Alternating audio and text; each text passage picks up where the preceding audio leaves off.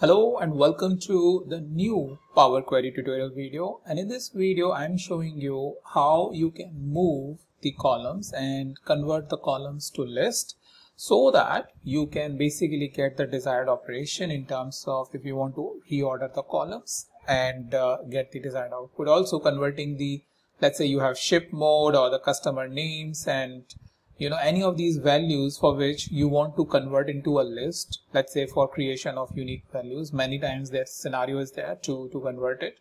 So how you can do it very easily, achieve it without much of an issue. So that is something which I will show you. And before that, just a quick information about if you have landed very first time on my channel, then this is my dataset folder for which usually I give the link where you will land over here. Within the dataset folder, I have Power BI, where this dataset, the Power BI Superstore dataset is something what I'm using currently, right? And also about this Google Sheet, where I keep all of my videos. The video title is present here, and you can see more than 280 videos are right now present. So it is very easy for you to search any of my previously created videos related to visualization, dashboard, case study, whatever I've created is present here. And the link of the video is present here. That way you can jump onto that video. Also, now I've started maintaining topic category and the difficulty level in case you want to go from beginner to intermediate to advanced level. So that is also present here. So that is something to help you fully utilize the output from my videos and get the desired output. So make sure you bookmark it and get as much benefit as possible. Okay, so with that, let me come back to the Power Query.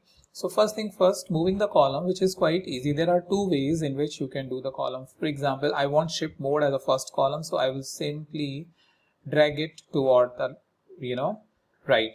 the left, and that way it will do the processing and put it here. But what if I have a lot of columns and I move it into the end? Dragging is not a useful idea, right? So in that case, you select the ship mode and you move it to end, right? That way it is coming in the end, and then you can get out. Same way, I want, let's say, product name as the first column, so to beginning, right? Or I want order date before order ID, so move left. So all of these operations have now become very easy with the moving the column, because reordering of column is always something we want, just so that it is as per our desired ordering or desired order.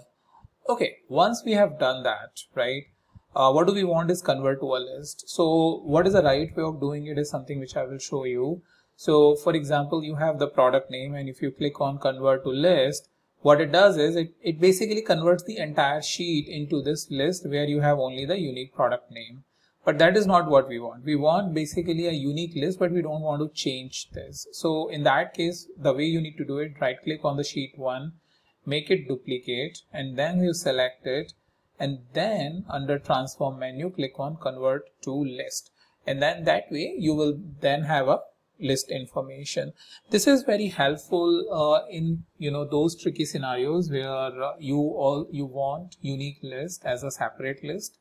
Not just as a part of the transactional data set, but more like a separate list or a separate table, which then you can utilize as an output, let's say for some other requirement that you are having. So many times you will find that you need to sort of create a list. Also, if you see, you have for the list you have the transform menu. For example, you have the option of converting this list into a table. So you can select a delimiter, show the errors, and create a table from a list of values. Something is present once it is created, right? So over here, if you see, you have the option where you want to create a table and how to handle extra error, show error, truncate error, or truncate extra column, or accumulate into the last column. So I will simply say truncate, and you click OK. It does nothing but it simply convert into a table. Nothing is happening other than simply creating a table. That way a table is created, which then can be used for joining or creating a model and stuff like that. So that is something very straightforward and easy with the help of the features that are given, and all of these steps are now present here. So this is for sheet 1, this is for sheet 2. You have the list with which you can move ahead and do your further processing of data. So that is what I wanted to show you, how you can create a list and move the columns, which is easy to know or must know functionality for a beginner, just so that not only you will see that one or the other day you will encounter it in your work, but also as features you should be aware that this is something you can utilize as part of the Power Query of software present in Power BI. With that, thank you so much, and I'll meet you in the next video with a new topic.